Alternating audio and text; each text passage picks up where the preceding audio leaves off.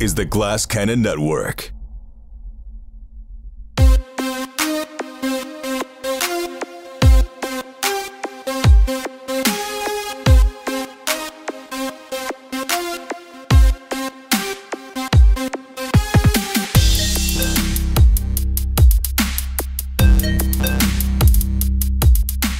Hey!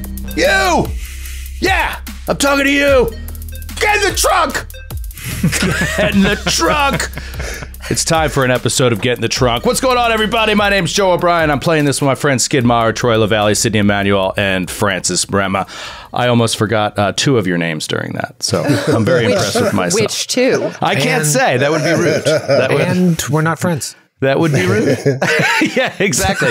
The two, I will say this, the two that I like just basically couldn't remember right until the last second, I don't consider my friends.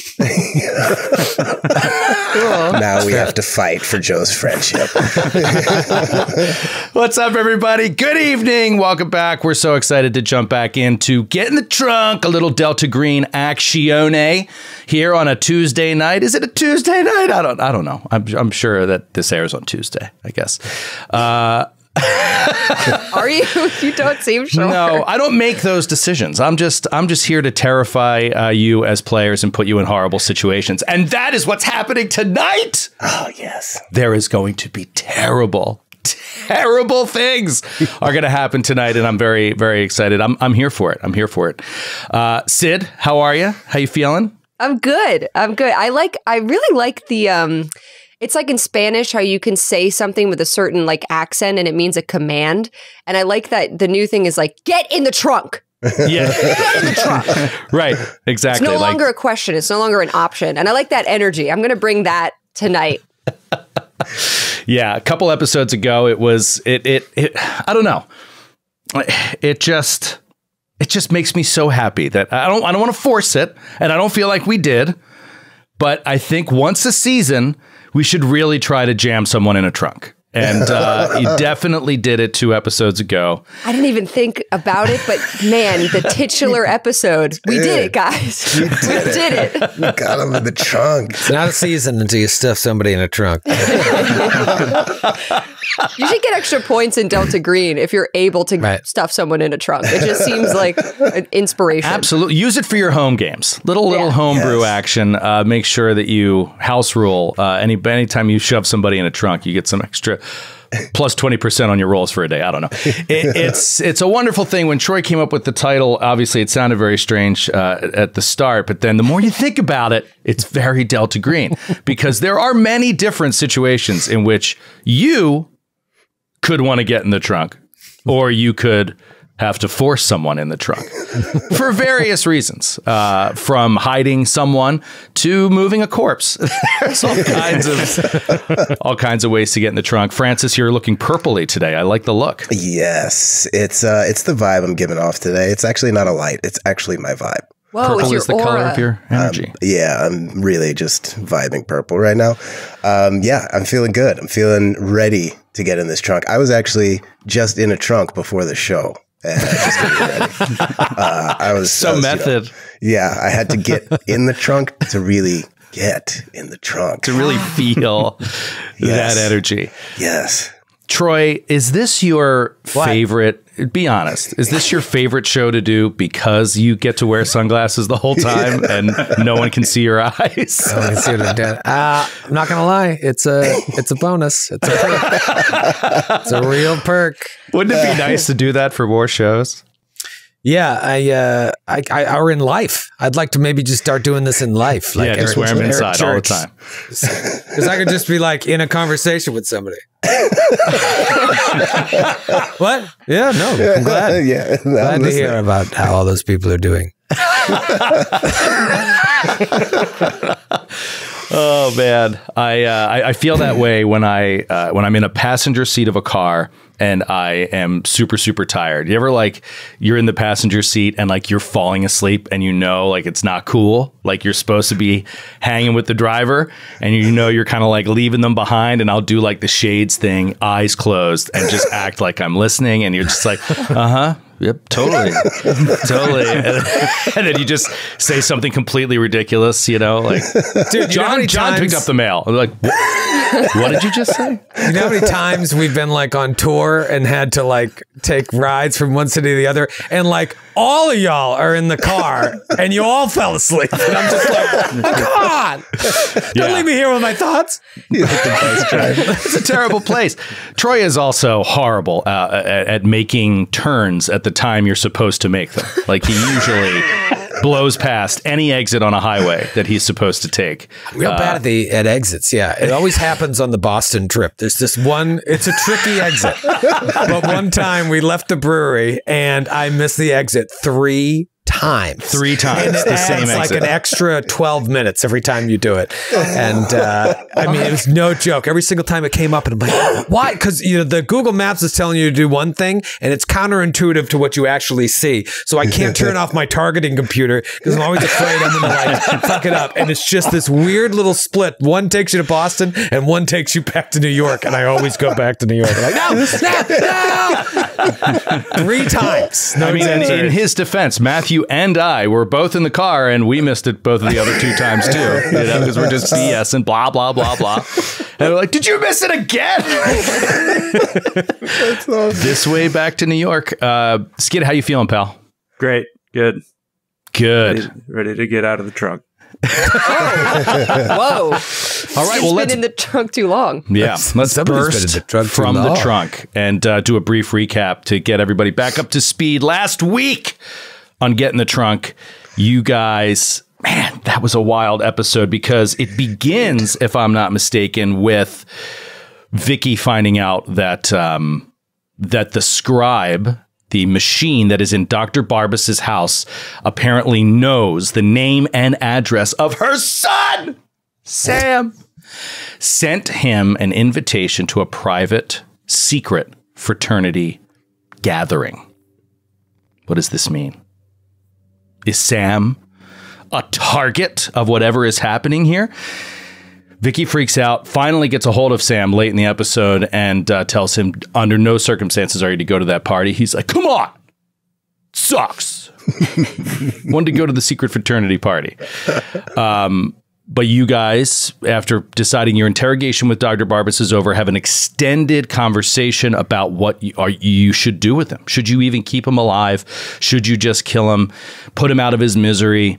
You know this to be a really good Delta Green agent and a really good detective. But something has happened and he has now come under the sway of this unnatural force and it has corrupted him entirely, in your opinion. And so you make the decision to put him down. You call in another Delta Green team to come in and a couple of cleaners that come in and get the body out of there. And then you decide you want to return to his house with a recording of his voice on Vicky's cell phone that uses the strange command, seems like a different language, that he uses to stop the lion, the defense sentry robot that he built in his house, from attacking you so that you can explore the house in peace and comfort. You return to Dr. Barbas's house go through the backyard, in through the kitchen door, which you know to be broken. Roger had broken it earlier. And you decide to bust in the door. Or I'm sorry, you open that busted door. Roger walks in, lures the machine toward him. It attacks. Things get really tense within the first action of that round. And then Vicky just sticks this phone out and plays the message. Leon, it's all Allah. I forget exactly how it sounded, but it was something like that. The second you play that, Vicky, the robot seems to immediately shut down. It drops to the floor. And its arms come up. And it's this boxy sort of thing that positions itself near the kitchen door and seems to just stop. Apparently, this ridiculous plan worked. Yes! And all of a sudden you're all... And there you are in the kitchen. Garbage can lid tossed to the side of the floor. It's completely dark in here, but there is some moonlight that is coming through the kitchen window. Neil and Bobby are still just outside the door. Roger is just inside the door. Vicky is in the doorway, holding up a phone. What do you do? To get into the house and turn on the lights. And close the door. And close the door. The door's like broken, but kind of close the door. Okay, everybody shuffles into the house and whoosh, closes the door. Neil flicks on the lights. Click, click, click, click, click, click. Nothing. No power. Fuck, forgot. And it's just darkness inside. See, this is what I was thinking. It's like, we're doing this at night. If it would be great if we could have some light to work with, but it's way more suspicious to see a bunch of flashlights if you're a neighbor than if you're seeing like just lights on in the middle of the night. Yeah. So, well, he had that mining helmet, which they're used to seeing. That's true. So maybe after realizing that doesn't work, Vicky flicks her flashlight on for a second, and then she's like, "No, it's a stupid idea," and she puts it down, and she's gonna go back outside and get that mining helmet that I think Roger hit it off of him when they were fighting. Yeah, I think he broke it. Oh, he broke it. But well, maybe he didn't. I mean, I thought he smashed it. When I tackled him, did it just fall off? He had it on when you drug him outside, and I remember it shined in your face, and then you just clocked him. And I think that, let's just say that it's not broken, and it's sitting outside. All right, so Vicky goes out, picks it up, brings it back in. Roll a stealth check. Okay. Plus 20% for the nighttime. Oh, thank God. Every one of these is important because you don't want to attract the attention of neighbors as you're breaking into this house again. Ooh, I rolled a 22. I have an 11 stealth, but with the 20%, that gets me there. My God, 11 stealth. What does that mean? You just open the door, you're like, where's that helmet? Has anyone in this neighborhood seen a mining helmet? I slam the door open and I call for it like a dog. Oh, helmet! You let your team know you found the helmet by firing 2 shots in the air. That's what it is. Vicky's so trigger happy. Her stealth is so low because she fires her gun every time. Yeah, at some point during that invasion, I can't remember when it was, that home invasion, Roger fired 6 shots into the air, flavor-wise, at one point, just because. Just like, bye, bye, bye, bye, bye, bye. Okay, you get the miner's helmet back in. Who's putting it on? God. I mean, we could just hold it, but she does bring it back in. She says it works. Is it magic? All right, you can just hold it. Is it magic? All 4 of us hold it like Don't tell me you're doing anything with both hands. Let's all put our hands on it like a Ouija board. Where does the helmet lead you? I can't hold the helmet with one hand, Sure. Joseph. Sure. It said no. Can we just put it on? All right, Vicky's holding the helmet with one hand, turns on the light, and you begin, washing it around this kitchen. I'm going to go over some of this again, but some of you didn't really ever get a good look at this character-wise, so I will go into that now. You see there are 2 paint pans sitting on the counter, and they are covered, they're filled, not to the brim, but up a little bit with some sort of liquid that you suspect is gasoline because of the strong smell that you're getting. There's this smell of oil and gasoline all through this house. Inside this gasoline is a bunch of nuts and bolts, just soaking. Next to that, you see a sink. It's empty. Next to the sink, you see a pile of dishes that are all clean and broken. All broken into pieces. You see a drawer partially open with some silverware in it. Otherwise, you have a refrigerator, small two-seater table, eat-in kitchen table, and the machine, the lion, sitting inert for the moment. That's what you see in the kitchen. Gasoline's weird. It has to be pretty fresh. It has to be pretty recent because gasoline evaporates really fast. Oh, really? I didn't know that. Yeah. I have a tank of gasoline in my shed that's been in there for 3 years. And It's still there. There's just less of it. And that's science. That's science. Science. I'm not interested in your anecdotal crap. I'm interested in science and evidence. He's a doctor, Would we damn it. It's in my shit. Would we assume that the gasoline is similar to the oil stains, like he was using it for machinery? Yeah. Okay. Using it to clean parts and stuff like that. Okay. Yeah. I was going to say maybe the machines were running gasoline, but maybe not.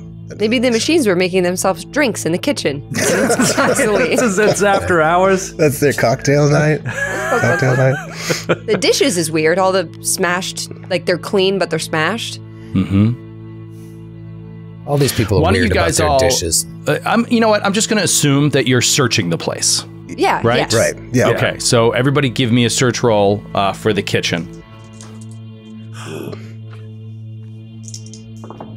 We're assuming you're opening the fridge. You're looking under the table. You're opening drawers. Oh, I just failed that. I did too. Me too. 62.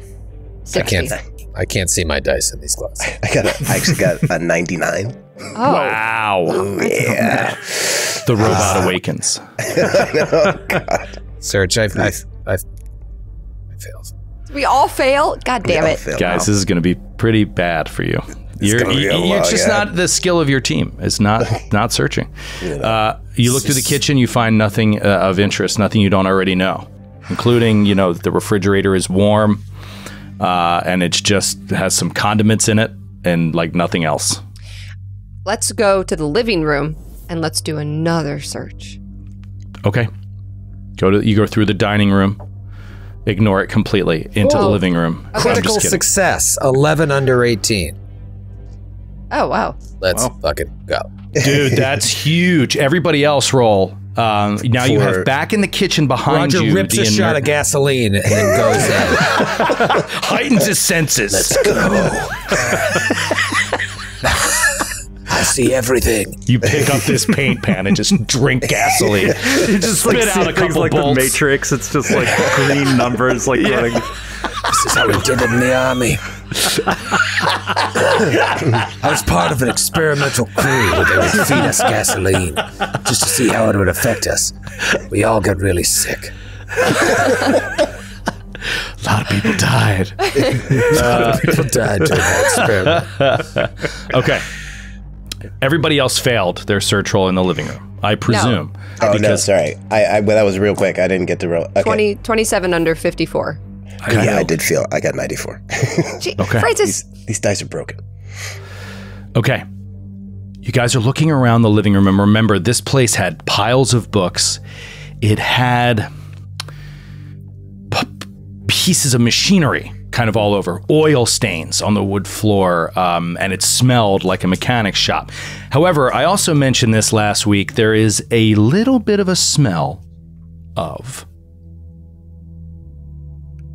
like hookah smoke in the air as well. Remember, there's like this little bit of a tobacco, like a sweet tobacco-y kind of odor that's barely noticeable. It's just there in the background. But yeah, it's kind of overpowered by gasoline and oil.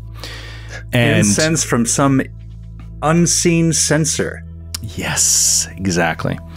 Vicky, Hookah smoke. you go back to the window where you first alerted Jesus, the next door neighbor, that you were in the house because you tripped and fell in the darkness on some Plates. Shattered. ceramics. Yeah.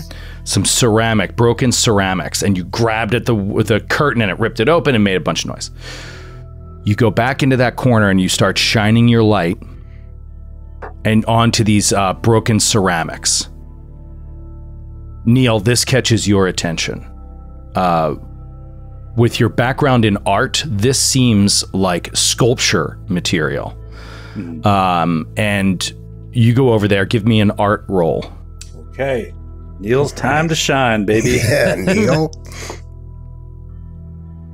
44 under 70. Another critical success in the room. Amazing. Neil, you go over, and this appears to be what you would call a lost wax casting, which is a method that's used to duplicate a metal sculpture and transform it, into a mold.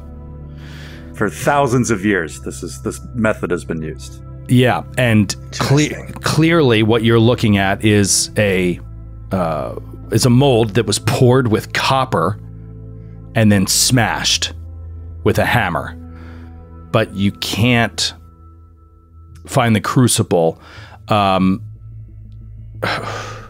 you know what? You got the critical success. So I'm going to say you start piecing this thing together. Finding the pieces all around. They're spread in a wide area. And Neil starts putting this together.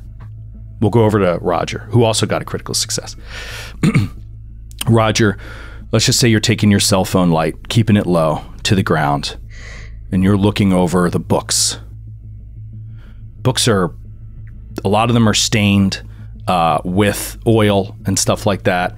Some of them are open, and they are clearly have mechanical drawings in them. They're how-to books and stuff like that. But then there's something that grabs your attention. It is the most beat up book, quote unquote, of all of them, and it's not a book. It appears to be printed pages, printed out of a printer that are just stacked, a whole bunch of them stacked together, and they are worn, and you can tell that they've been read hundreds and hundreds of times. They have stains on them that are fingerprint stains that are made of the oil, and there are notes all over it in pen. Some in blue ink, some in red ink, all over this. This looks like Crazy Town, and it immediately draws your attention. You start flipping through it, and you see a title on the top of it. It has a title page printed, and it's called The Ars Goetia. ARSGOETIA. This is like King Solomon, right? This has come up. Yeah, we've talked about this book before. It's in my notes somewhere. Yeah, this came up recently. I can't remember who was... Oh, no. We found it in his house. The Ars Goetia book he has in his house. Why did we bring that up? It's in my notes. He said it. He told you. I believe during the interrogation he mentioned it. Okay. This is a real, occult book. Yeah. That's, supposedly a kind of a textbook about King Solomon's methods for trapping demons. Oh. Whoa. Oh, right. Well, Skid, let's translate that into real world, into game world stuff in a second. All right, this is so Neil focused. So let's first have Neil. Well, Roger, as you look through it, okay, you know that this is important, and you see in your earliest lookings through, you see symbols, demonic symbols, on every page. And it appears to be printed from the internet, basically, to you. Like a public domain version of this book printed on pages, as opposed to it being an actual bound, purchased book. Mm-hmm. You see these demonic seals, you see the same seal that you saw under the bed upstairs. You saw a seal, if you remember, on the ground, 3 foot in diameter, that had letters around it that said Barbas.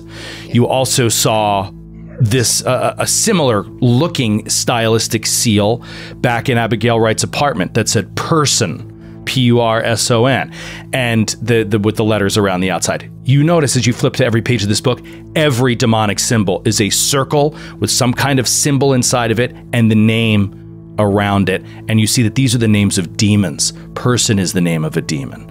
Marbas is the name of a demon. As you're flipping through this thing, and you see notes on all these pages. Summoning circles. Exactly. You see a note that jumps out to you, and it just says B, the letter B period. B is Solomon. Huh. You see another note as you're flipping. This catches your attention because of your name and because of what you saw with Westover. The play is still going on somewhere. Just see this note about a play. We'll go back to Neil. Neil is piecing together this ceramic. It's taking minutes of time as he's finding pieces and slowly slotting them together. And within a reasonable amount of time, Neil, you see that this cast, this pour, appears to be a mold of a 2-foot statue of what looks like a clockwork child with a harlequin mask on its face. What? And as you're putting the final pieces on, you know that you saw this exact thing in the night floors. Yeah. And it brought you the invitation. Yes. Right. Exactly. And so how does this affect Neil, do you think? I think there's this burst of kind of giddy excitement. And then it's like quickly intermingled with this terror of, you know, that on the something that has brought him and could again bring him to the edge of madness. Go ahead and roll a sanity check. Okay. Oh man. Oh shoot. 25 under my sanity. Oh, nice. Okay, so I love that mix. So you're both 25 under 28. 28. Oh, for some reason I thought it was 38. Oh boy, this is scary. So yeah, it's 33. I'm sorry. Okay. Never mind. It's bringing you to the edge of madness, but you are delighting in it in a way. So it does no damage to you, and you love that you found this thing. It's answering questions that you've been asking probably for 20 years, right? It's starting to bring some answers to these questions. And then let's have you turn your attention to the Ars Goetia. Neil, we'll just say because of your art history and everything that you've dug in. And actually, you know what, Roger, I forgot that you are an occult fella. So I dabble. Go ahead and a little beach reading from time to time for old Raj. give me a roll on the occult. Okay. I can do that. What is my occult? My occult's a 22. There's a small chance here. You know what's funny? I have a die where one of the numbers is completely rubbed out. And it's the tens die. And I think the one that's rubbed out is a 1. Really? No, fuck. 10, 50, 30, 90, 70. Now. Or is it the 00? It is. It is the 00. I rolled a 5 under 22. Wow. Holy shit. Holy crap. Yeah. Amazing. I'm like looking, yep, no 00, 5 under 22. Okay. All right. That's well, awesome. yeah, I apologize. I didn't have you do this before. Then let's say Roger actually, while Neil's finishing putting together this little clockwork child, you are like, you've heard of this, not just from the. Did you just fall over? I did. He's probably looking for a new dice. He's looking for a new die, probably. I've fallen. Oh, he's fallen. I knew it. He fell. Right now, there's no way to get up cool, so. This is not the first time this has happened. What is wrong with your chair? Playing cool, Lavallee. I thought he was kidding. Oh, I found my dice. These ones are all clean. What did I learn on that occult check? You learned that you know about this, that this is the first book of the Lesser Key of Solomon. Yes. A grimoire that circulated in the 17th century, penned by somebody who used the pseudonym King Solomon. Oh, that was a pseudonym. Interesting. Okay. Yeah, and you know that this book has existed in pieces in all different ways well before the 17th century. A lot of scholars think 15th century, but that this was the first time it was kind of assembled together from different scrolls and books and folios into one book. And how it works, you don't exactly know, but you start flipping through it. Let's go over to roll 20. It's very interesting, right? Because like we've been kind of Night Floor stuff seemed very Carcosa-y, King and Yellowy. This is demon summoning. This is like old school cult stuff. Yes. Maybe there's a tie-in, obviously, but it kind of seems separate. Yes. So it's not going to be a physical thing to go on your evidence board, because it is going to be something that's in your journal, and it is the Ars Goetia. You know that it details 72 demons, and it lists them by name, and then it has their symbols. There is an actual web URL in the journal entry, if you guys can see it. Whoa. And if you go to that on your web, if people are listening or watching and you're at home, you can go to https://demonweb101.com. And then a demon will visit your home. Well, you'll essentially see the book that you see right now, what you see. Oh, gosh. That was saved. That was a bookmark page for me. That was easy. Just jump right back to it.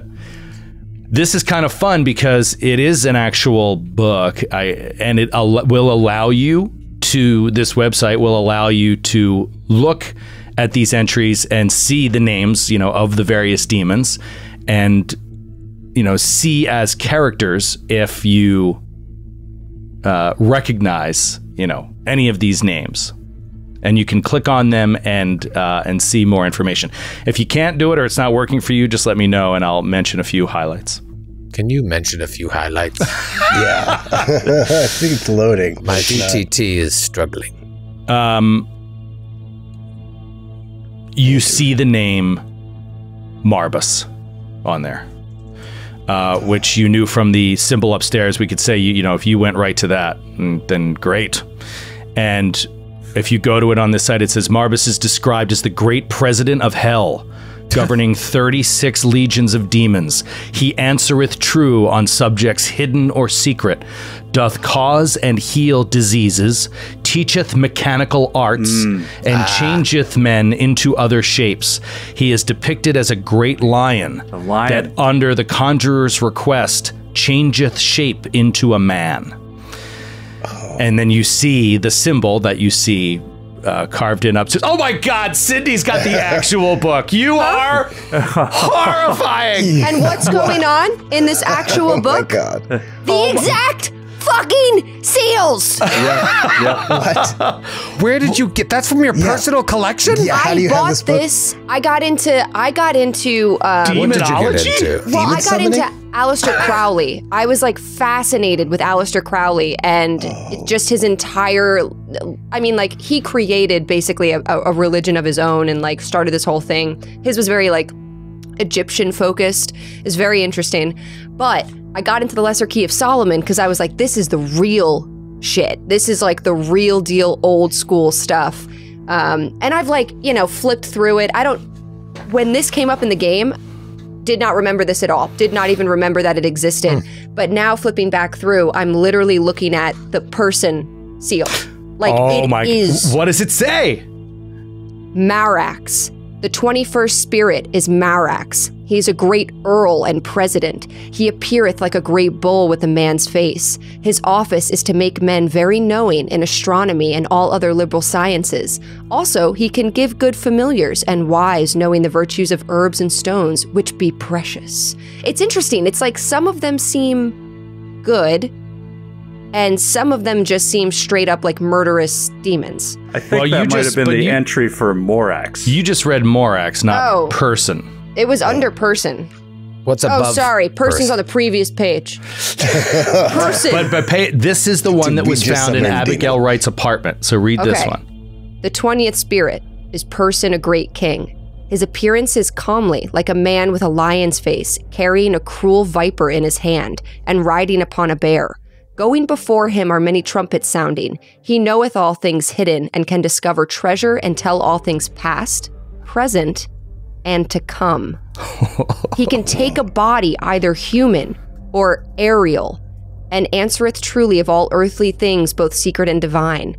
He's like God. Like it talks about the creation of the world. Wow. And that is like, so remember you just said he he knoweth of hidden things, lost treasures. Remember all the crap that was in her apartment that seemed to like come from all these different weird places. A man pictured as a man holding a viper. As soon as you pulled that seal off the wall, the snake. There was that loud thing, and a man with a snake was seen crossing a street and stopping a cab outside. Roger could see him. Okay. So What's happening? what is going on? So these You people, have this book. these people are summoning demons then, right? It seems, or at least trying to. Or at least trying to. They believe in it, and they want the demons to give them things. It seems like it's working. This dude's building unworldly robots. Like, Yeah, if he's teaches about mechanical stuff, that's where he learned it from. But whenever my understanding is, in order to summon a demon, there has to be an equal sacrifice. It's like alchemy, Right. you know. Sometimes it's like, isn't it normally you're sacrificing a person? I guess it could be a goat, or maybe they sacrifice themselves. Maybe they go to the night floors. Maybe they've like opened a portal and now I don't know. sacrifice their minds, their souls. Yeah, like sell your soul to a devil. Interesting. You guys, well, there is, okay. A lot going on here. I just was shooting. There's just Shoot everything. Kill it. Kill it. If you guys continue to study this, do you want to continue to study this book, or do you want to just go do something else? Because there are a lot of notes in Marbas's hand. That's really primarily what you'll get if you spend time looking, Put longer. it in Vicky's purse. Let's go upstairs. my big mailbag. Oh, All right, so so heavy not look already. at the notes that Barbas wrote, or Barbas wrote rather. Okay. We could all do different things too. Like someone could continue to study the notes, and I'll go. I think we're in the house. We can take this book with us. We should like continue. That we have a limited time for this house. Why? Because we're going to have to leave and go to potentially the hospital, and also he's dead. I don't want to be caught in his house. Well, there might be something in his notes that would be applicable to us being while we're here. That's true. Maybe That's it could true. help us, Okay, should we split up then? I can read. I'm going upstairs. Hey, listen. I found the book, but doesn't make any sense. If you want to keep reading it, I'm going to go upstairs, see if that lady's there, or the tiny door. The tiny door became big. Oh, okay. Do you want me to read the book? You can do whatever you want. What do you want to do? Well, I don't have a cult. I feel like would it be worth it for Vicky to read this book if What you're going to get if you wait is you're going to see all of Barbas's notes, like his writing. So I don't know if it's an occult roll or not, but it's not in another language. It's things that this guy was writing that you know pretty well. So yeah, I think Vicky will keep looking at the book downstairs with like her phone flashlight and just try to, like Skid said, like if there's any pertinent information about what's here now, it could help. Also, I'll tell you one other thing that maybe catches your attention, Vicky. I said that there's notes in blue ink and there's notes in red ink, and you can tell immediately with your skill that the notes in red ink are not Barbas's handwriting, and the notes in blue ink are. So differentiating them might interest you. Yeah, she starts making like two lists. Oh, this is like reading House of Leaves. Yes. This is awesome. Yes. I love that's exactly unreliable what it's like. narrators. Yeah, she starts taking notes. Okay. The rest of you go upstairs. We'll leave Vicky for a moment with the Ars Goetia digging into it. Do the three of you go up?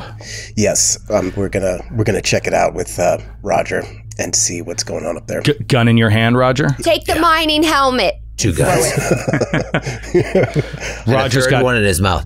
He's got 2 guns in his hand, a gun in his mouth, and a mining helmet in his crotch. And he begins walking upstairs. Right behind him. All right, he gets upstairs. You walk up, and again, it's very dark up here. You using a flashlight? Yeah, I've got the mining helmet on my crotch. Right. Your crotch light shines around. Turn on your crotch light. And you see the same upstairs that you were in the day before and during the daytime. Couple bedrooms.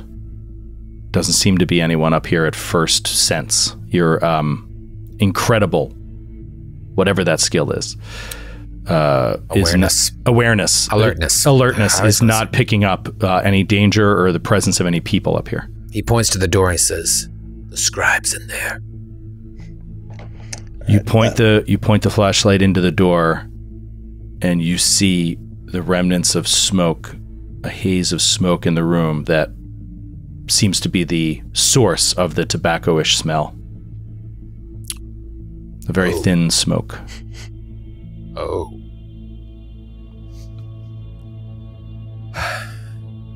Walk up to the door. The scribe shining the light up and in.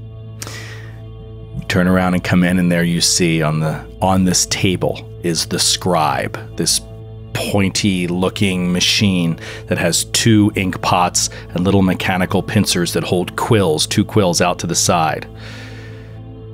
And below it, papers everywhere, stacks of red books, little red books, and tons of blank paper, and then all kinds of written paper all scattered all over the floor with a lot of like running ink blots. This is where you saw the incorrect attempts at the invitation, etc. Excuse me. Yeah, so that's what you see as you come back into that room. Okay. And there's no source of the smoke? There's no source of the smoke. It gives you the vibe that like somebody was smoking a clove in here or something, and you just missed them. Like that kind of vibe. Like somebody was just here having a smoke. Hi. What time is it? You can tell me. Okay. It's night. Yeah, so you guys arrived at night. Did you arrive at 9 o'clock or did you arrive at midnight? Like, it's up to you. Right. I don't know, 10. Okay. So then, yeah, let's say it's had to have been at least a half hour because that's how long it took Neil to piece together the statue. So say it's almost 11. What time did the night floors activate back in New York? Was it at midnight or was it it's the dark? Second the sun goes below the horizon. Okay. So the sun's below the horizon. Okay, let's and when we were here last time, it wasn't night? When you first walked in, no, it was daytime. It was daytime, yeah. All right, can I do a quick biology check on the smoke just to see if I can identify anything about it? Mm-hmm.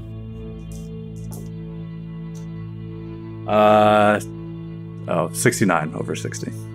Nice. Yeah, there's nothing that stands out about it. And there's nothing written, that scribe hasn't left anything written on its desk or anything? Yeah, it's all on the ground below it. It's like all kinds of stuff that's all just sort of attempts. Can we read through it? Yeah. Yeah, all right. Do I need a roll? I need a search roll? No, you don't need a roll. Okay. I want to see what it's writing. If it's written. Yeah. It's nothing that I haven't. Sorry.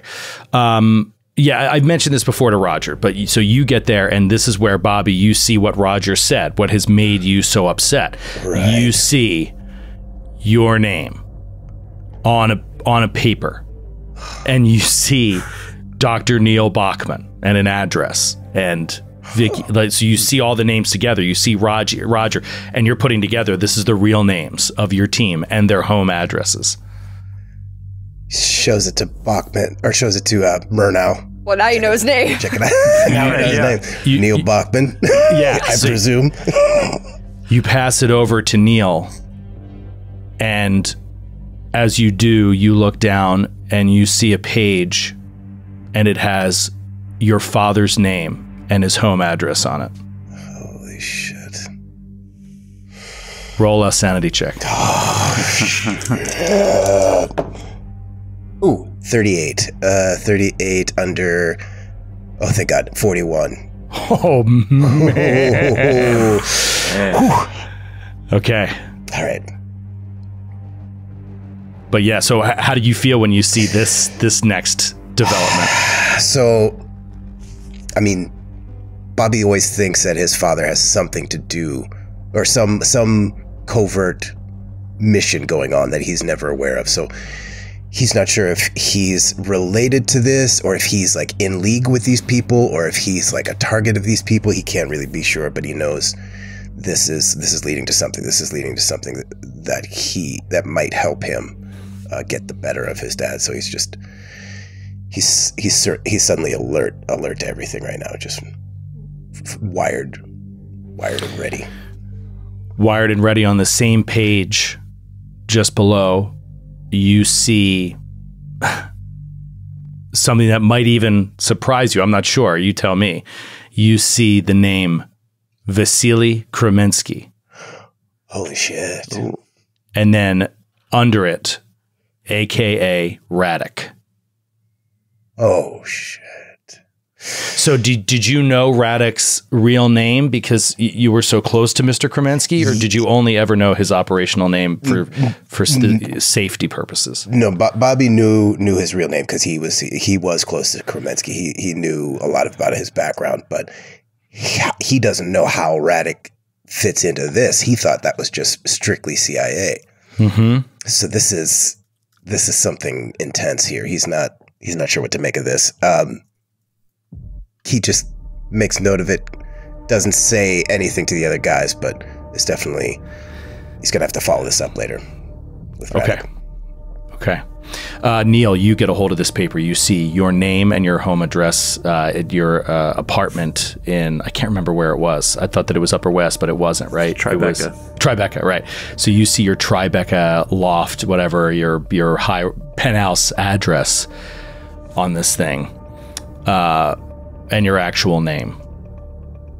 But yeah, and then you see, all right, so as you look at this, as you're in this room and you can look at this closer with a flashlight, you see that there seems to be a slot where, and it's two different sizes, a slot where you can put in a sheet of paper, and it's empty right now. It seems like you put a paper into it, and there's also a slot that seems fit for a book, where you can put a book into it.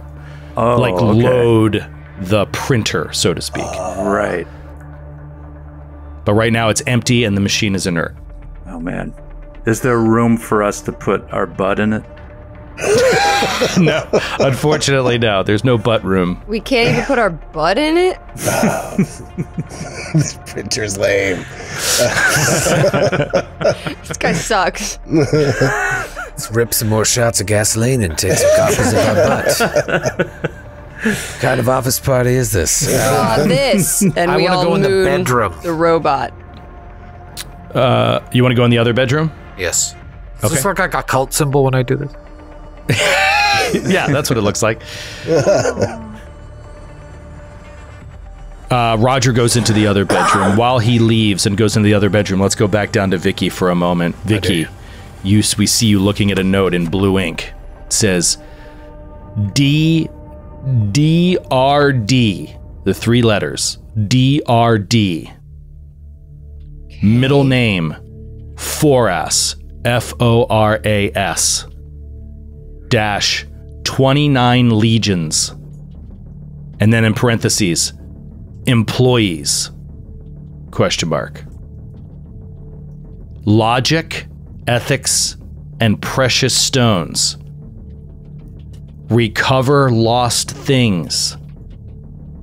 And then in all caps, makes sense.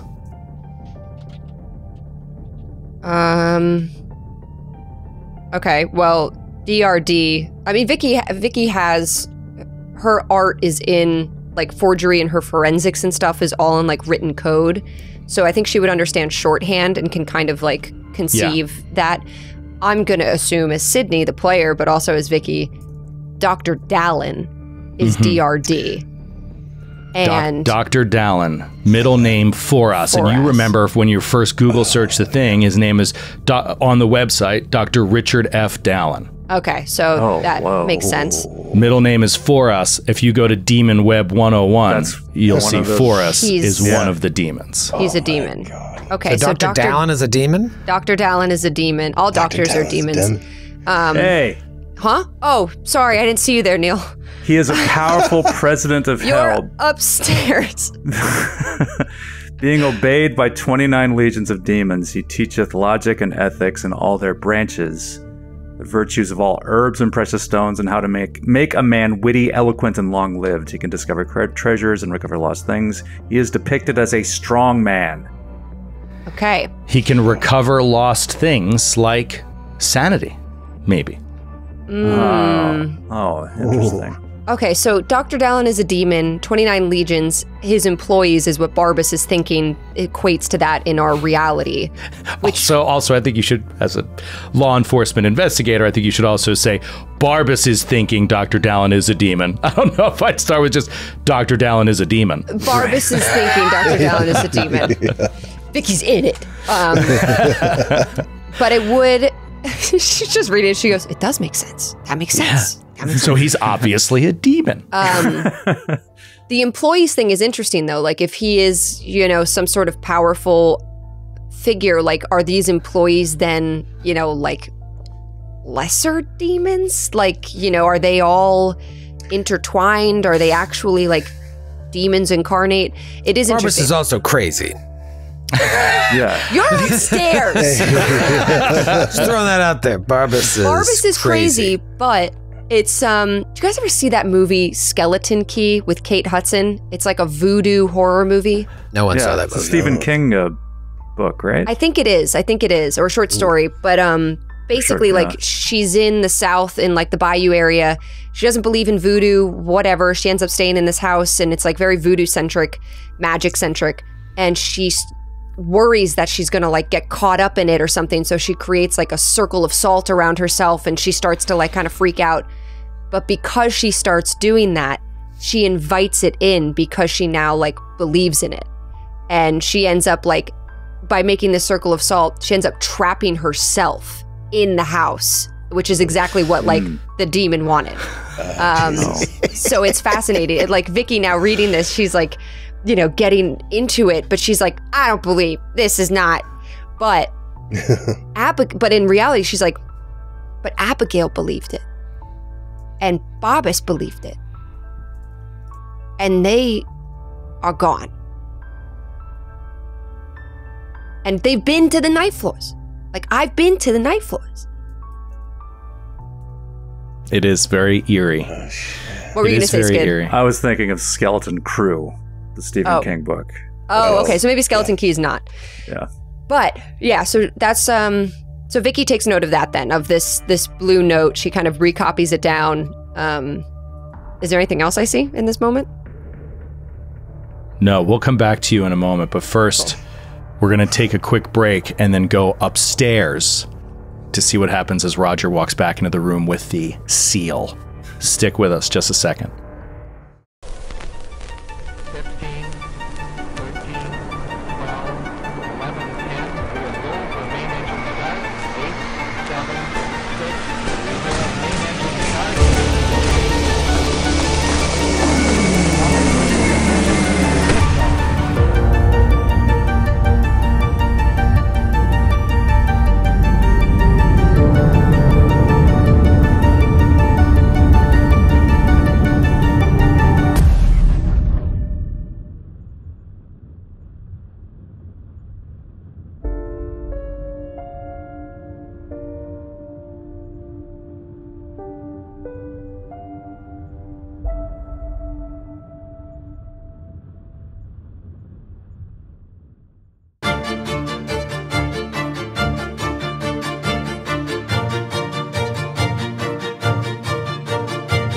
Saint Michael brings out his holy sword, places his heel upon the neck of the serpent.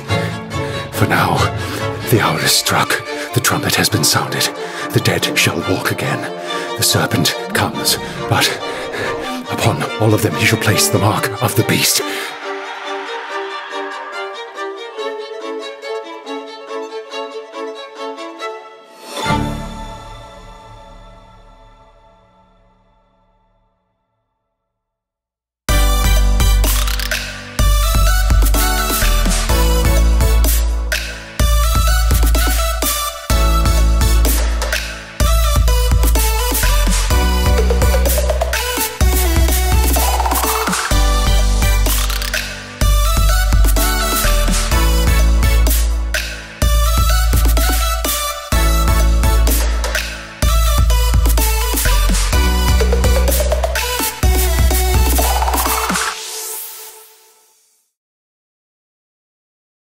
We return to Dr. Barbas's house as Vicky sits downstairs with her phone light going through the Ars Goetia 72 or 52-page poorly printed booklet of this lesser tome of King Solomon or whatever.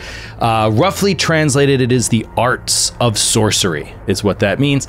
And Vicky is working her way through it, but we're going to go now upstairs to where Roger, Bobby, and Neil are searching the upstairs bedrooms.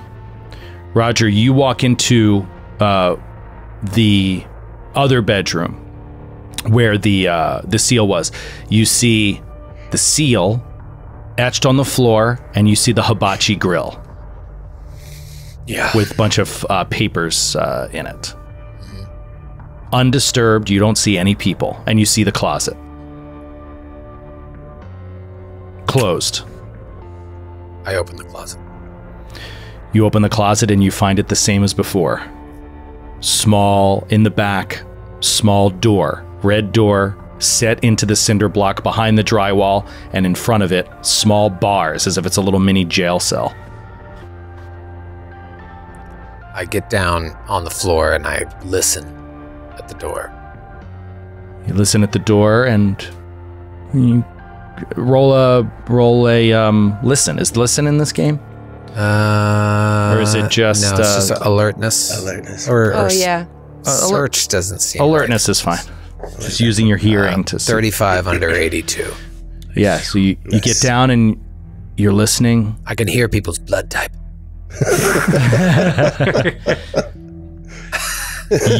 You hear the negative. the vaguest of conversations coming through the door, but it sounds like it's really far away. So far away you can't make out a single word. But you feel like you hear a male voice. You feel like you hear a female voice. Sort of friendly chatting, basically. And I can't open the door? You can. Okay, can I open it? Mm-hmm. Are you going to use your hand? But previously you had used like a hanger and pushed it through the bars. I'd prefer to I'll take another hanger if it's the one I didn't use before is there and reach it through. Yeah, I'm you afraid reach something's through- going to like clamp down on my hand. You pop it open, and you are looking in what looks like a ground, like a vent at the floor of inside of a bookshop. You look across, you see books stacked on shelves, but like you have very, very limited view of what's in here because you just immediately see a shelf, and everything else is just the vague sense of people in a shop is kind of what you get. So creepy. Can I like knock on the door? Sure. Yeah, I'll just kind of like rap on it with the thing. Okay. Rolling dice. Oh, God. You knock, and then you sit there for 30 seconds, a minute. Nothing seems to change. Doesn't seem like anyone hears you.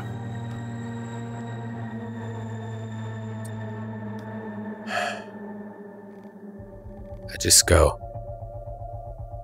hey!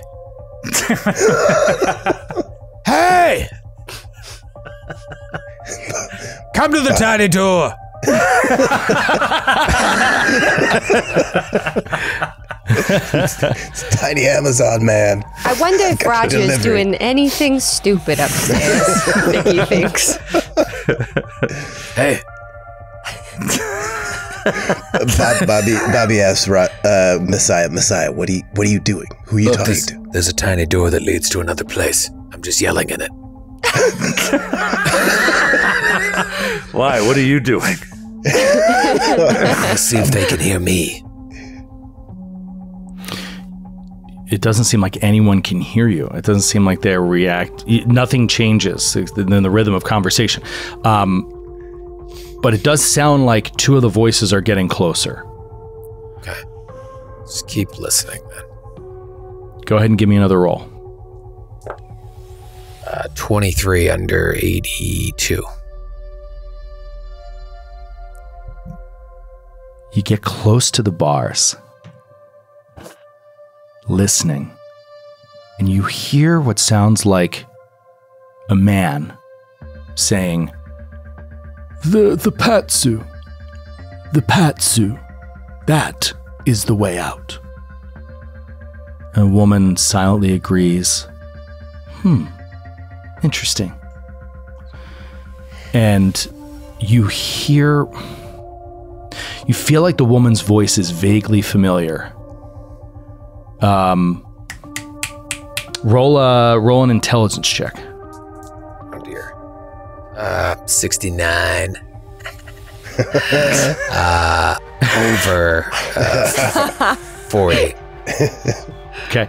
You keep listening, and you're straining to hear and to remember what this voice might be attached to, who this person might be, and then suddenly there's a shadow that comes on the floor, kind of right in front of this little door that you're looking into. Okay. And then, in a heartbeat, bam, right in front of the door comes a clown face that just like bends down and looks in at Roger. No. What do you do? I immediately pull the trigger and shoot it in the face. Without even the slightest hesitation. Wait, the whole time you had the gun up there too? I'm just like, come on! All right, so yeah, you reach up, you pull the trigger, and in that same instant, it seems like the clown head vanishes, and all these books start to like fall down and just like pile in front of the door where that thing just was. Give me a sanity check. Oh my god. If this was a proper movie, it would be like, whoa! Like this horrible sound would like scare the shit out of you the second that face came down. I just failed 63 over 60. Oh, 63 over 60. Okay, take 1 point of sanity damage. All right, I'm going to from take the it. Unnatural. Bobby's like, Messiah, what are you shooting at? What are you shooting at?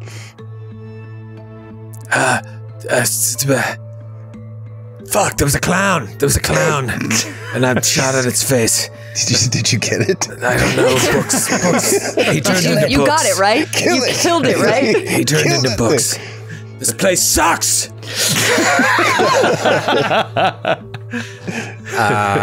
And he just gets up and he's not feeling good, and he's kind of like gesturing wildly with the gun near Bobby. It's like, whoa. I just saw this. I saw it, and he's pointing the gun at Bobby. There's people talking. There's a woman's voice that I remember, but I don't remember. All right, calm and down, there's a clown face. All right, scratching his head with the gun. Like, I just can't. Something ain't right. Let's put the safety on real quick before we keep searching, huh? Yeah. You're right. Okay. Fuck. Vicky from downstairs, you heard a gunshot. She closes the book and runs upstairs with it. Gun also drawn. She points the gun in Roger's mouth. What do you do? What's going on?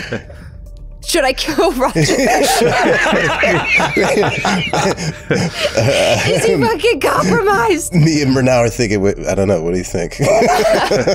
No, she comes upstairs though to the doorway where you're all like in that smaller room, the little scribe room, and she just turns in and goes, "What was that? Messiah. What was that? What's going on?" Messiah saw something. I saw a clown. I saw a clown in the tiny door. And I shot at him. Roger, get away from there. Are you okay? I'm fine. I lost a little time there. And Roger, you keep hearing in your head, Patsu. Patsu. Does anybody know what the name Patsu is the way out. Patsu, do you know what Patsu means? Anybody heard the word Patsu? Vicky's like flipping through the book. Did that come up? No, you've never seen that word. None of you have ever heard that word as part of the investigation so far. I'll run an occult check on it just to see if it failed. It's 57. Okay. Can I do an art check? Yes. I've got a cult too. I'm gonna roll Can I occult. do? Patsu sounds like a demon. Can I do forensics like a lettering? Is it an anagram or is it like a rearrangement of something? Sure. All right, what'd you get there, Neil? I rolled a 1 under 93. Holy shit. A 1 under 93. Art the hell out of this. Just eked one out. Well, geez, with a 1, I think I would have to. I guess I would have to say that you can't put. You don't know exactly what Patsu is, but you have this sense, this feeling, like Patsu is actually a remedy, like an herb or a potion, like an elixir, maybe for lack of a better term.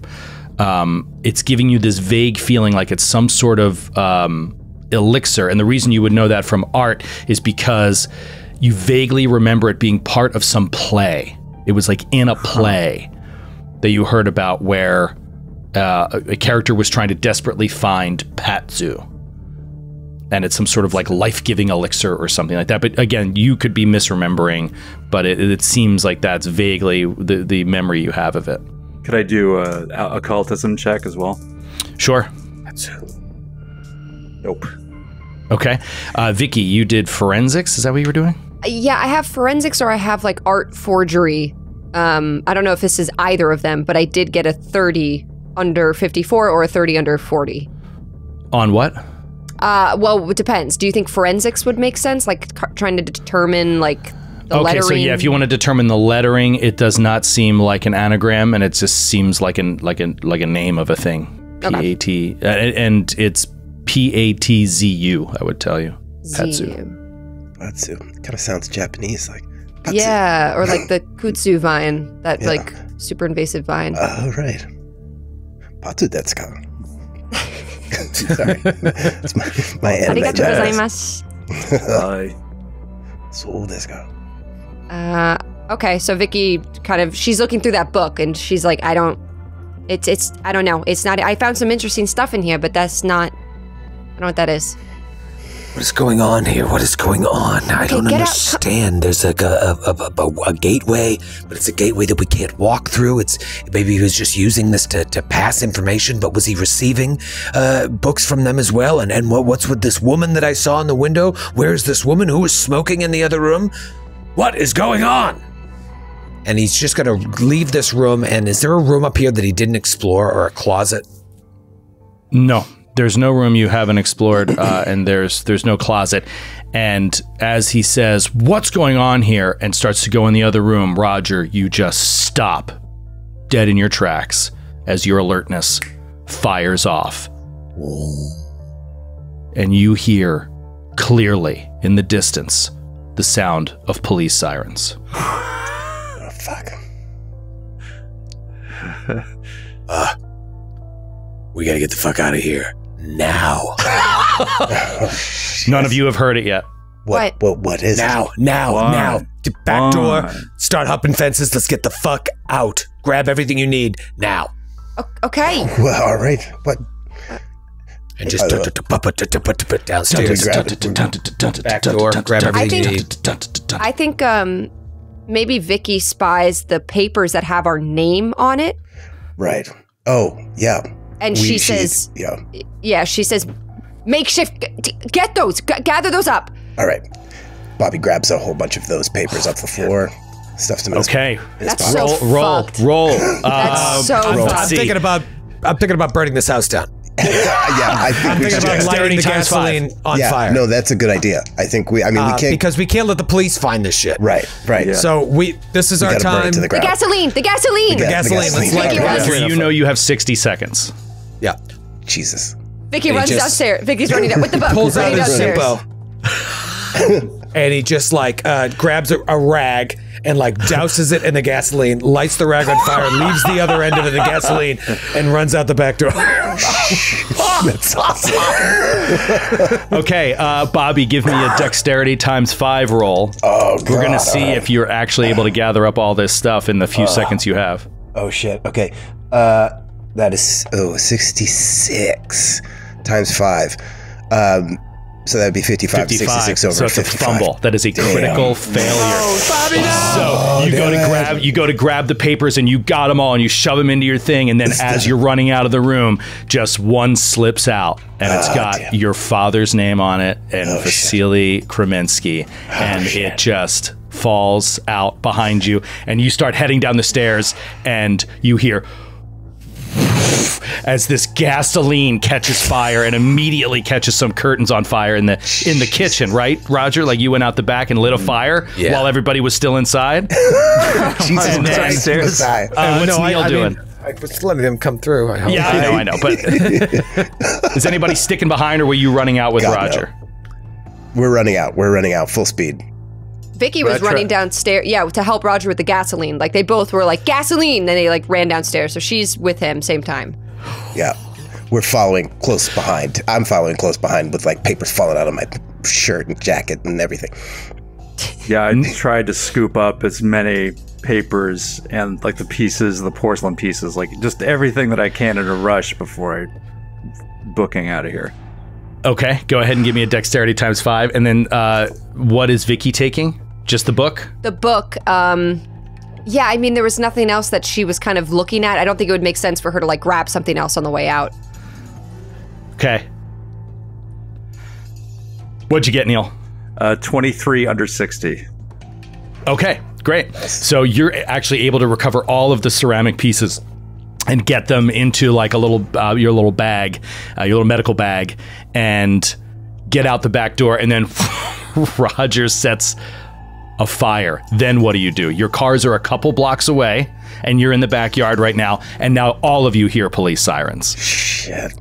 You see behind you, in the house behind you, there's a high fence that you can't see through, an opaque fence, and on the other side of it, but you can see it from the doorway when you come out because it's up on a stoop before you go down.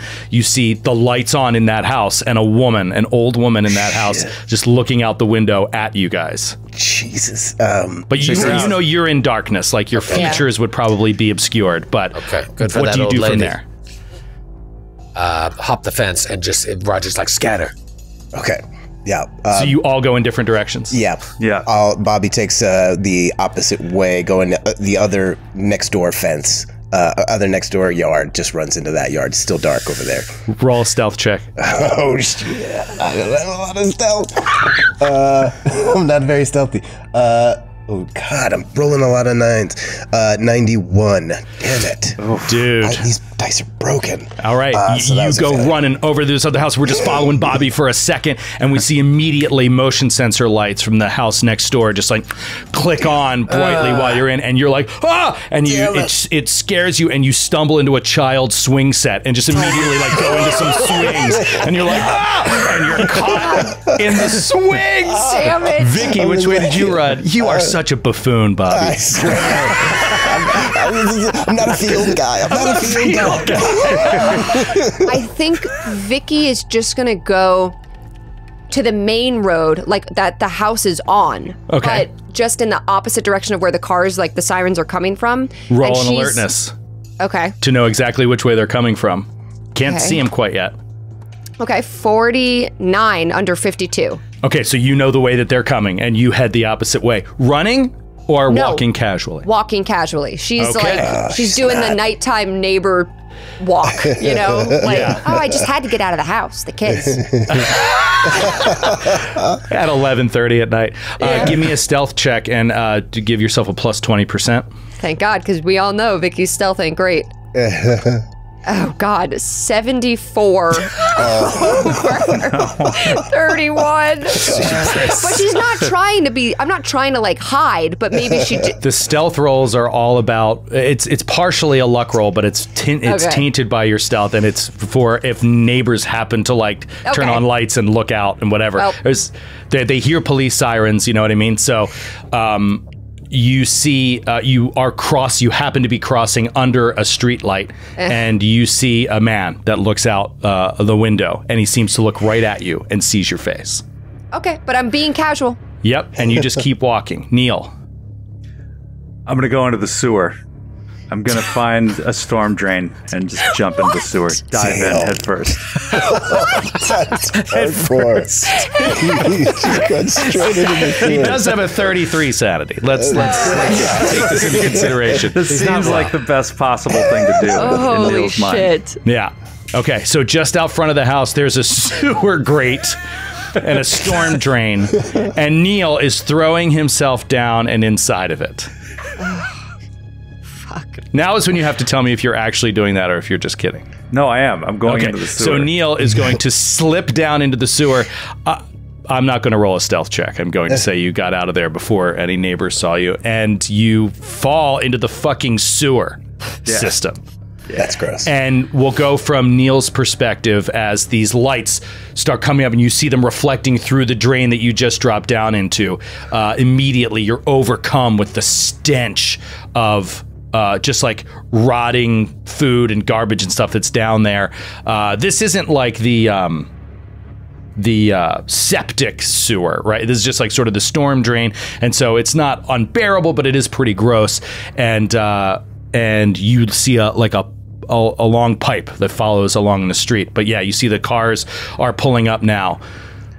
Bobby, oh God, dude, you got to pass a check. What are you going to do? I need to get out of this yard and get into the next adjacent yard. Hopefully, I can do that without causing a freaking ruckus all the way. So, okay, what are you rolling? I would have to roll dexterity, or is there something athletics? Is there? Yeah, let me do dexterity. I'm gonna unleash myself from this kid swing and bolt for the another yard. My dexterity the times cops 5, are now right? pulling up front. You can see their lights. Oh Dexterity my God. times 5, right? Dexterity Yes. times 5. All right, come on. Oh God, 30 under 55. Oh God! All right, huge. So he gets out of the tangle and jumps over a fence behind the house, and you're now cut off from the lights. They can't see you, and you're huddled down in this backyard for a moment. Freeze. And you freeze? Silent. Yeah, well, at least like I'm waiting until I can find an opening to get out. Okay. Without being seen. Roger. Yeah. Roger's like Carl Lewis hopping fences. It's like a hurdle. Just hurdling the fence. Hurdling. All right, give me an athletics check. Yeah. Okay. Oh, dude, this is going to be rough. It's an athletics check at minus 20% because you have a hurt ankle. If you recall. That's right. All right, this is actually a tough roll for me then. Success. 35 under 41. That's my athletics is 61. 35 under 41. Amazing. So even with the sore ankle, you're like, you're clearing fences, pushing that joint way past where it was supposed to be. And you get out of there. Bobby, we go back to you. You're pushed up against this fence, and you hear, "Is anybody in the house? Is anybody in the house?" And you hear the sound of fire like licking out of the windows. Stand back! Go back into your homes! Go back into your homes! Gas. More sirens begin in the distance. As fire trucks begin to descend on the area. Vicky, where are you? How many blocks away? Are you running yet? Are you still walking? Is this casual? Vicky, once she's out of like the residential streetlight area, she starts running. I mean, when no one can see her anymore, she's running to get as much distance from the house. And maybe she even turns. She also doesn't know where she is. Like, she's just taking turns, like zigzagging. Well, you've got a cell phone. Yeah, she has. Oh, that's true.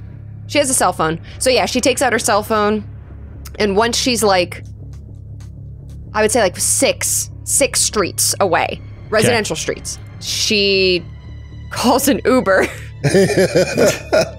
Okay. to go to like Copley Square, somewhere just like open location, and just to get out of there. Okay. Vicky calls an Uber. Neil is in the sewer. How do we get him out of there? Neil just starts. He also has a cell phone. I'm assuming you pull out a phone flashlight. Yeah, and I'm like running. I've got my bag like clutched to my chest, and I'm running like splashing through the sewer with my cell phone flashlight out, Oh my keeping God. an eye out for a rat that can teach me martial arts. As long as I'm down here. I knew it. A crossover we never knew we needed. Classic. Classic. The rats begin to tell you to follow them. They're like, follow us. Follow us. Okay. Follow us this way. We will lead you to Narnia. Safety. Trust the rats. Trust us. Do you trust them? I do. You begin to follow the rats, and we close out from Neil. And I don't know when or if we'll ever see him again. We go back to Bobby. He's up against a fence, and he is only like a yard and a half away. Like and you hear all of this commotion. What do? Neighbors in the house that you're in, the house next door, lights start coming on. Okay. Where's the car that we left? The car's about 2 blocks away. 2 blocks away. Okay. I'm gonna orient myself and try and make it to the car. Through backyards, or are you going to walk out to the opposite street? I can do that. If I can walk out. You can get out onto the next block by just walking through the side yard of the house you're in. Yeah, I'll do that, and then I'll just pretend like I'm also like Vicky, like I'm a casual bystander. Like, what's going on? I heard the ruckus. Give me a stealth check plus 20%. It's nighttime. You're just walking by, but people are turning their lights on. 32 under 41. Oh, what's all the ruckus? His shirt is soaked with gasoline. What's going on? Is everybody okay? I'm like, block party or something? Got like papers from the guy's house falling on the car. That's weird. This is weird. What's happening? This is weird. Huh? Does a homeowners association know about this? Singed off from the fire. You're like, what's going on? What's going on here, guys? This is crazy.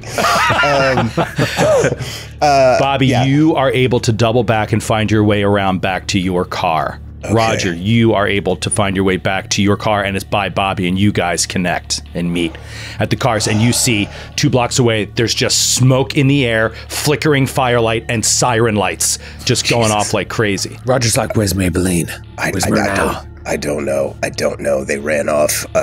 We got to find them. They've got to be hiding somewhere. Looking around. Call them. Bobby pulls out his phone. I'll call. Can we text? Yeah, we're texting, or we're calling. Yep. Who's Roger calling? You call her now. I'll call Maybelline. All right, I'll call her now.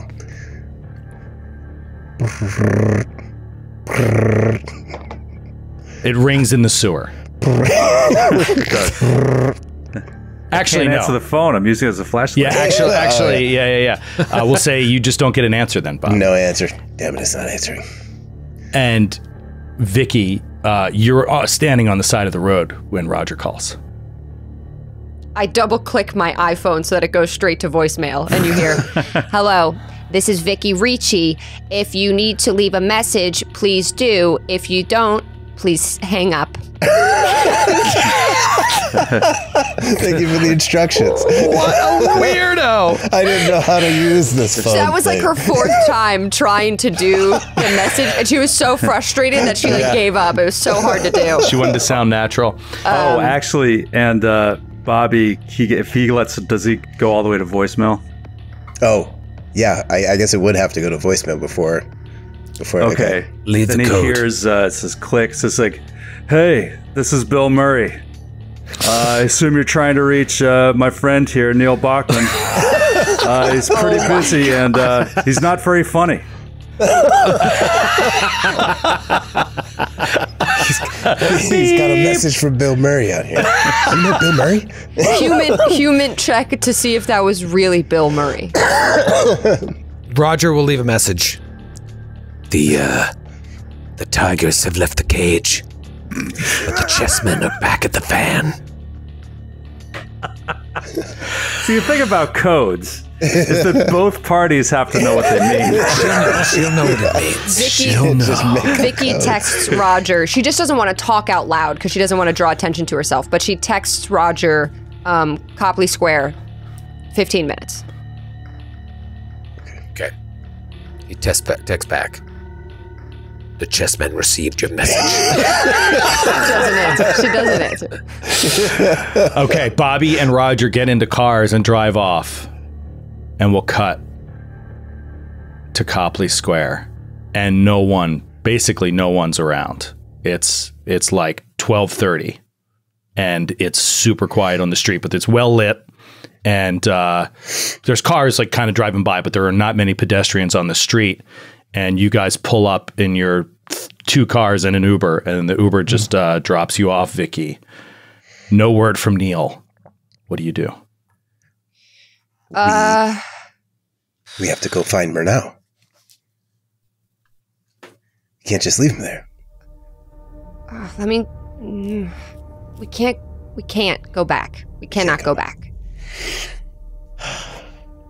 Mrema is smart. He's smart, okay? He will... Yeah. He should know to come back here. He's not... It's not red. He doesn't have service. It's not going through. We didn't have a fallback point, did we? He could be at the car. Maybe he took the car. Oh, wait, you took the car. I took the car. That's why I mean he might be wandering the neighborhood looking for our car. I don't know. Did you text him about the tigers and the chessmen? No one knows what that means. I don't know what you're talking about. Masayo, no one knows what that means. We went over this. I'm worried. I am worried about you. With the door... Text him about the chessmen. Look, all right, if Mrema can make it out on his own, he's going to have to make it back to his hotel, right? Right. Okay, so we go there. All right. We'll go there. We'll wait for him in the lobby. Put some drinks on his room. That's funny. That's a great idea. That's a funny thing to do to a friend. Let's do it. Let's do it. He'll get a kick out of it. So we go back to his hotel. We go to the Ritz-Carlton. The Ritz-Carlton, and not far from Copley Square. Gasoline and soot. You look like you just committed an arson, which you did. We just roll into the lobby. 2 old fashions. The bar is closed. There is no one in the lobby. All right. It is 12. It's almost 1 in the morning. It's Boston. And you are exhausted. Yeah, maybe I should just... This day started... Go home. With this day started with going to the hospital and looking into the gym bag. Oh, God. So, so basically the going to his house and surveilling it at night, all that. So I think that's how it went down. And so, yeah, I mean, it's a long day. The whole interrogation, you murdered him tonight. Like, it's a lot.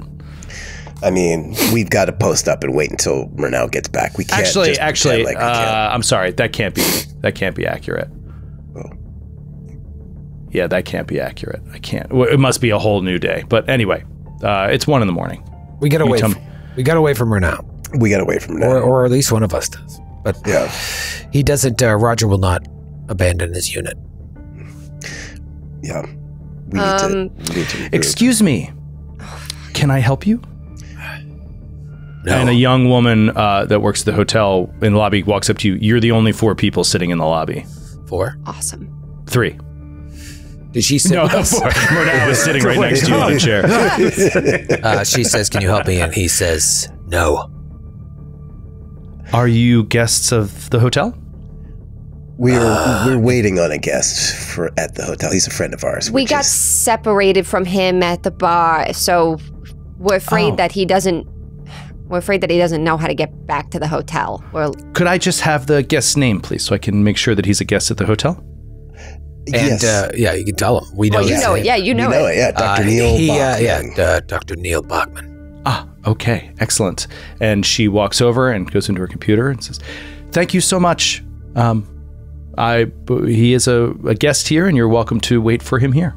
Do you have any complimentary waters back there? Why, yes, we do. That absolutely. 3, sir. please. 4. I'll take 6. Could I get one with whiskey in it? Can I get 6 waters? Get one with whiskey. And a whiskey for my friend. And she just laughs. And she'll pull out a half a dozen water bottles and she brings them out. And it's like, here you go. Compliments of the Ritz-Carlton. You pull out a gun and tell her to give you all the cash? No, he does not. Because of all the cash that a hotel have a lot of cash. My friend is joking. Give me some towels. Our friend's been drinking. He's been drinking heavily tonight. He's a kidder. He's a joker. Put the gun away, I'm Roger. just kidding. That's a fake one. I'm just kidding. Good Hey, one. it's not 1995 anymore. Okay, you can't just pull guns out. It's not funny. She's laughing. She laughed. She gets it. She gets it. Another hour goes by. Okay, I'm going home. All right, Maybelline's got no love for And me now. Maybelline, it's 2 a.m. You head back to your place. I think she tells them, like, if The you guys... place where you killed the guy last night. Yeah. You know what? Maybelline curls up on the couch in the lobby and falls asleep. Excuse me, ma'am? Meh, I'm sorry, you can't sleep here, ma'am. I'm just waiting. She's tired. Can you just sit up, please? I'm sorry, we just can't. I'm not allowed to let people lay down on the furniture. I can't lay down, but I can sit. Yes. Show me in your handbook where it says that. I don't think anyone's ever told you that. It's fine. It's fine. I'll just sit in this big, oversized, strange armchair that they put in the lobbies, and I will close my eyes sitting up. Thank you so much. And she goes back behind the desk. Roger just follows her. What? She looks behind her. She goes back and stands behind the desk, and she's looking at you. Oh, God. I don't like her, he says. Makeshift. Okay, I get that. All right, maybe there's no sense in all three of us waiting. How about you guys? You guys can go back to my room if you need to sleep. I'll wait here for now. Where are you? Try not to have. Wait, sex where are in my you room. staying? Do we know where you're staying? Yeah, where are you staying? I'm in. What was I in? I was in a hotel near Copy Square, actually. I can't remember the name of it. It was a nice hotel, though. Actually, Okay, if it's close. why don't Yeah. you take Maybelline there, and I'll wait. I think that's a good idea. You can stay up, I think, longer than both of us combined, honestly. Okay. All right, I'm not tired. I'm all jazzed up. You gonna be okay here, Roger? Roger. Sounds so fine. funny when you say it. May I No, call it's you weird. I'll be Roger? fine. I imagine Just- they'll start serving complimentary coffee soon. Just text or call us. Yeah, let us know as soon as he gets back. I'll text you the codes. Can you tell us what it is ahead of time so we know what is what? What the code means. Two of you leave and go back to Bobby's hotel. What happens there? Do you guys talk at all? I think maybe it's one of those things where we like start to talk, Right. but then we both like fall Just pass the asleep. hell out. Yeah. Yeah, like I get in the chair by the table and let her crash on the bed, and we're trying to talk out what we've learned, but then end up just drifting off into sleep. But I think Okay. Vicky is talking about the book, at least to Bobby, and she's like, Right. in the book, there's it's demons. It's like demonology stuff. So it's Right. like the carvings on the floor, like Right. with like summoning. Like if they bring a demon in, then it's and Dallin's a demon, and Dr. Dallin's the demon, and if it's demon, and she just like kind of. And you both pass out. About 3:30 in the morning. Neil opens the door to the Ritz-Carlton. Right, smelling like. Tell me what he looks like, Skid, and what he smells like. He's covered in muck and sewer juice. That's what they call it. That's sweet He is juice. flanked on either side by 4 anthropomorphic turtles. Yeah, he's a mess. His like one of the lenses is knocked out of his glasses. And he comes in sort of calmly, just sort of sits on the couch next to you all, leaving this giant stain. And goes through his bag, and he like finds some like a Z pack, opens it up, starts popping antibiotics. And remember, the rats led you out. They did. Roger doesn't make a big deal about it. He sits down and he says, You alright? Oh, yes. I mean, it's not anywhere I'd vacation. But the rats let me out. It was fine. They're very smart, you know. You, took to the sewers? I did. The rats let you out? They did. Good. Well, I'm glad you're safe. Do you need some help getting to your room? No. I think He looks down at himself. He's like, I think I need a shower. And some rest. Good night. And he gets up and just starts walking towards the elevators. Okay. Roger will stand up and just kind of trail after him a tiny bit and then watch him go into the elevators. Okay. And then, Roger, do you go home and sleep? Yeah, so I can walk to my Airbnb from here. But first he turns to the receptionist. Says, good night, sir. What's your name, by the way? Marcy? Is that with an I, an I-E, or I-E, Y? yes. Yes, it is. Well, Marcy, I'm going to write a bad review about this hotel. And I'm going to say that you were rude to my friend. And of all three options, that is the worst way to spell that name. and then he walks out.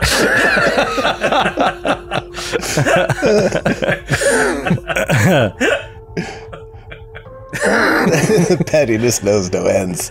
And on that, yeah, I mean, just the amazing pettiness. It's just having to leave every person feeling insulted. Nice. She was super nice. He wouldn't let you sleep. He doesn't like you being slighted. You came into a 5-star hotel and just broke into the lobby at 2 a.m. We're like, we're staying. We'll sleep on this couch. Bring me some liquor. Put whiskey in that water bottle. Bring it to me. Fade to black. And we fade up on a suburban street. Quiet, beautiful, utopian suburban street. Tree-lined, little rancher homes. White picket fences. A beautiful sunny day. And a woman is... there are 2 women walking. One is a senior citizen with a walker, who's kind of like having trouble walking down the sidewalk. And the other is right beside her, holding a thing of groceries and ushering this older woman along. When we look closer, we recognize the younger woman. Vicky, this is your sponsor. Sarah? Sarah. We see Sarah with her mother walking along this tree-lined street and stopping at one of the picket fences and opening a little latch, leading her mother up the sidewalk, up some steps, actually up a ramp that they've had installed, and into the front door of this house. She says, "Are you okay if I head upstairs, Mom?" I said, "Sure, go ahead, honey, thank you." And she's like, "I'm just gonna put the milk in the fridge." And she goes in the refrigerator, puts the milk in. She goes up steps and into a bedroom. She closes the door. And you see she opens the bedside table and she draws out a small knife. She closes the drawer, leans down and pushes on her bed. And this bed pushes to the side and you see a demonic seal underneath the bed. Very similar to something you saw in the book. She pulls the shades and lights some candles. She says, "Thee I invoke, the bornless one, Thee that didst create the earth and the heavens.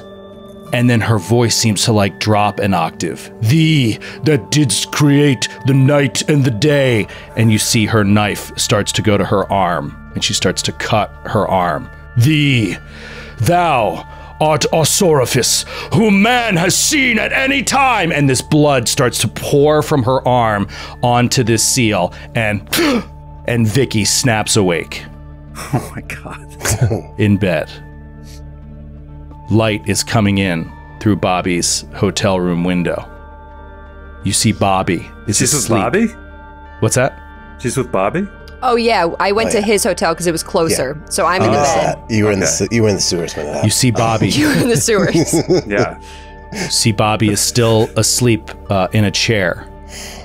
You see next to you in the bed the hastily put together pages of the Ars Goetia. And in your right hand is a paper. But it's not one of the pages. It's a slightly different texture parchment, and it seems to be ripped from something else. But it's in your hand, and it was sitting on top of the Ars Goetia. Go ahead over to your evidence board, and I'm going to drop it at the bottom. Okay. Uh-oh. See this in your hand. Oh, no. What is this? It says, Thee I invoke, the bornless one. Thee that didst create the earth and heaven. It's literally the fucking note. And then below it, it says, carve symbol, primutation, do not leave the circle, ritual calling, announce the 72 names, inscribe chosen seal. Wait. And there's blood on it. Roll a sanity check. Oh. Was I having the dream of knowing that? Like, does Vicky know about the Sarah stuff, or was that the audience knowing about the Sarah stuff? That was the dream you were having. I was having that dream. Okay. Yeah. Vicky just woke up from and I was dreaming that Sarah was doing this ritual summoning in her home in Nebraska, I believe she is. 11 under 64. Crushed it. Critical success. That's crazy. So how does that manifest? Stay strong. I think in the moment, instead of freaking out, like immediately, Vicky thinks back to when she was unconsciously or subconsciously carving the yellow sign. And she thinks that she has written this and that she was having like a nightmare due to the stress of yesterday and not having enough sleep. So she's making it like normal, even though she knows it's not normal. Whether she wrote it or not, it's not normal. But after like overcoming that initial shock, then she does start to like logically think about it. And Sarah was a suspect for her. Sarah was fucking weird, and she was involved with Jim, the guy who did the library, that stuff that Vicky volunteered for, and Jim has come up with. Probably the voice then. that he heard, that Roger heard on the other Yes. side of the door, that sounded familiar. It is. Oh, he worked in yeah. the library. So And if now she was your Vicky- sponsor and we were married, I probably met her. Yeah. Yeah. She knew where your son is. Before she moved away. So now Vicky, logically thinking about this, taking note of Orsaroniferis. That is a hard one. You did a good job, Joe. Or She Serraniferous. Okay, show up. She takes note of that and like wants to look it up in the demonology book. And she just starts like trying to remember things about Sarah to bring up to the group to be like, this could be a connection and we need to follow this lead. Okay.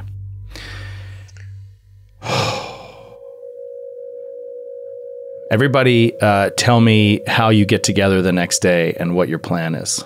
Denny's! Yeah, we're gonna need some breakfast. Gonna need a grand slam to get over all this. All right, we'll cut to Denny's. Four of you are at a table at Denny's. Is that okay, Skid? Sure. No, where'd you want to go, Skid? I have allergies. Seriously, Denny's. What are your allergies? Are you allergic to pancakes? Yeah, To Grand Slam breakfast? All right, we go to Rings over my Pavement. Hemi? We go to Pavement, the nice coffee shop. I think that's up more Neil's speed. Yeah. We go to Pavement on Newberry Street. You go to I'm Pavement? wealthy, I'm old. I only have so many days left. Yeah, we go to Back Bay and we go to Newberry Street. And we Sit go to outside so we can smoke. Yeah. And we sit outside so we can smoke. All right. You ask for an outside table, and they sit you down out there.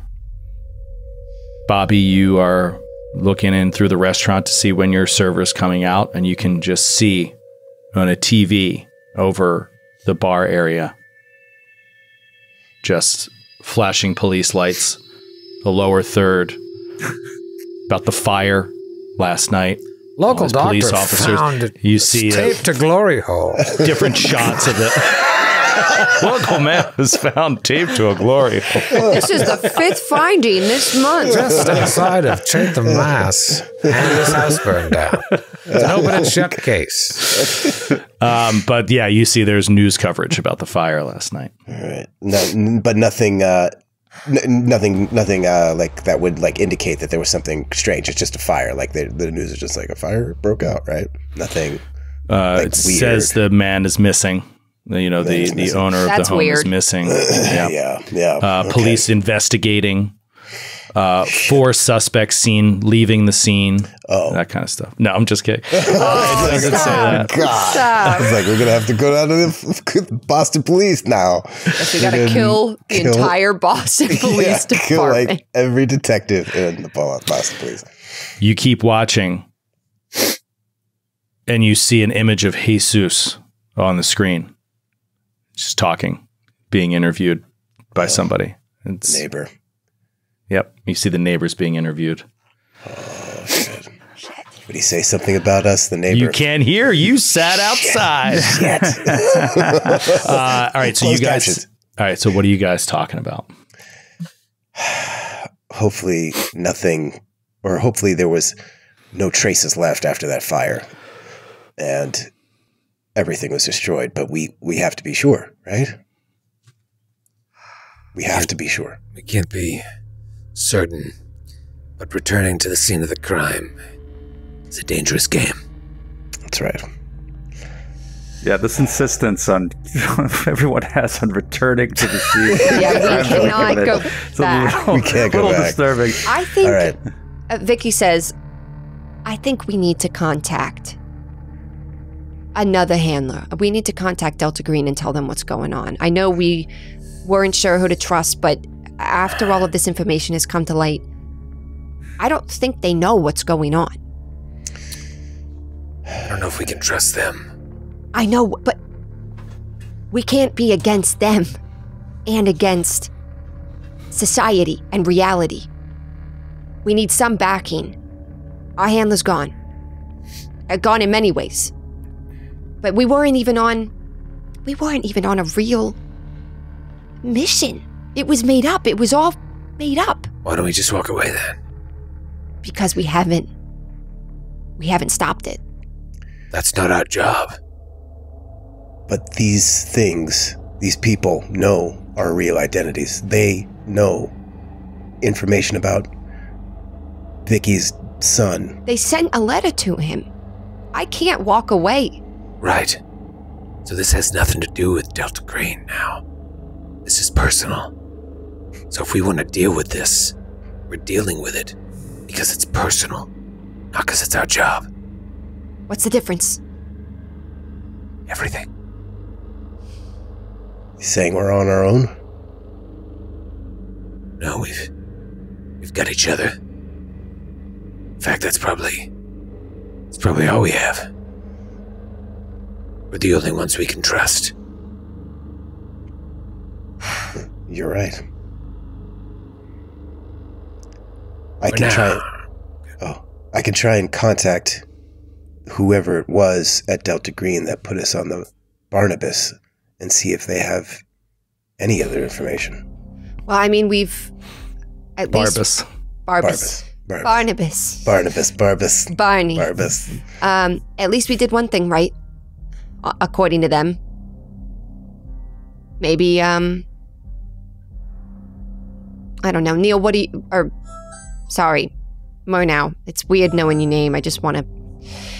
What do you think? You're a doctor? You're a man of logic? Neil hasn't really been listening to any of this. He's just watching pigeons Neil, as this is going on. what do you think? Sorry, what? Are you okay? Yeah, fine. So scary.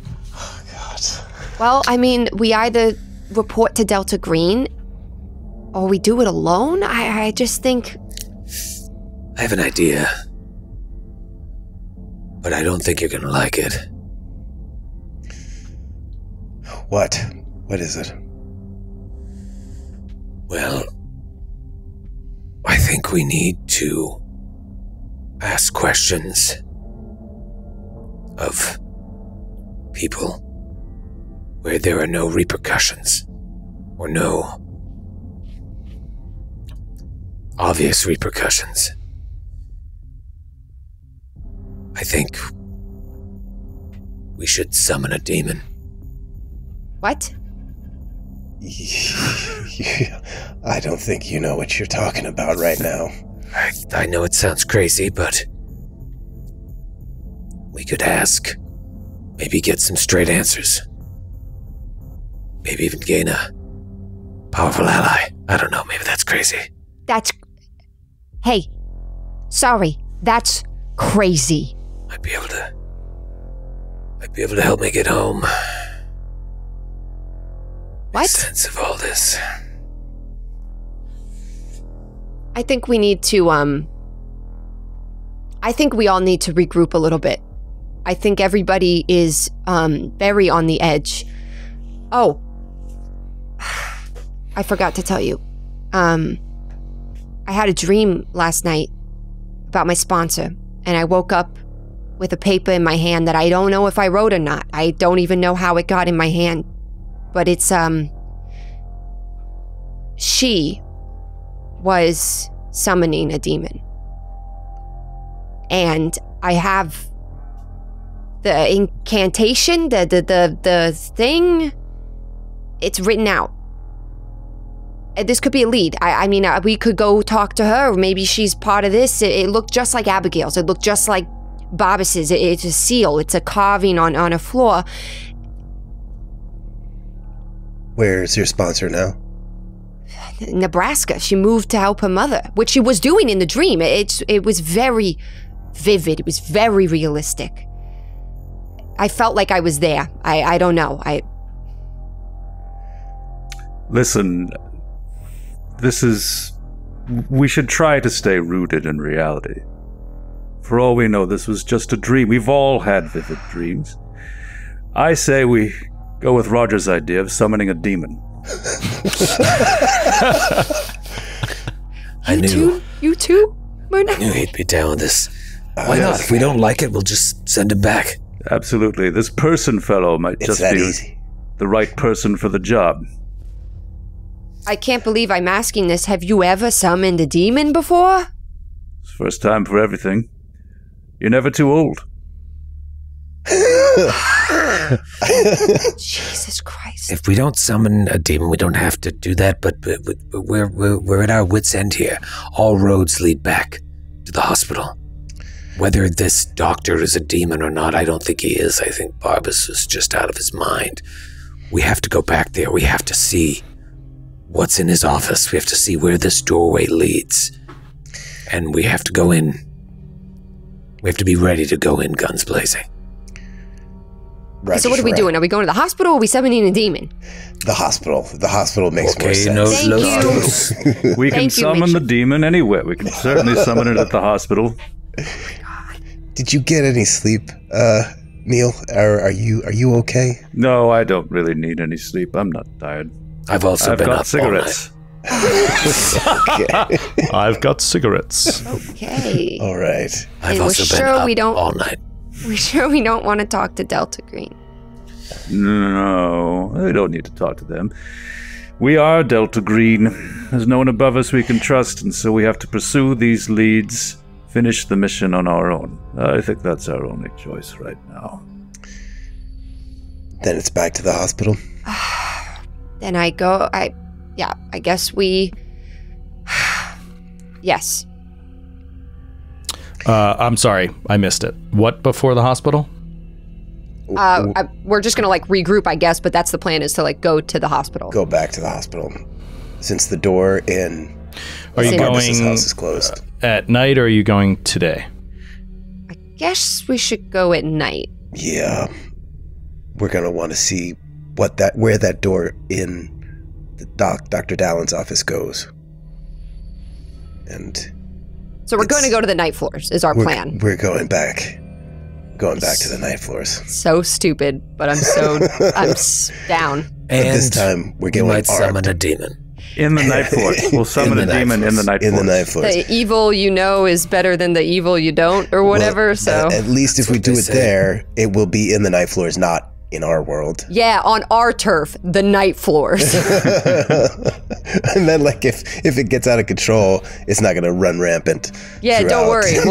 We'll have home field advantage in the night floors. In the night floors. But we'll be armed to the teeth, right, Roger? That's right. Yes. Do you know how to use a bazooka?